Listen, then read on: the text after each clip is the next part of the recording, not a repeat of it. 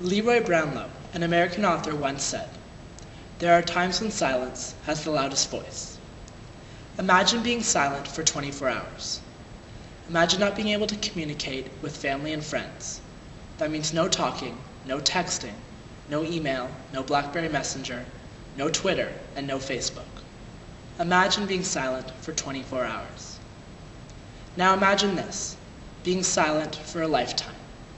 Imagine that every time you try and speak up or stand up for your rights, there's no one there to listen to you.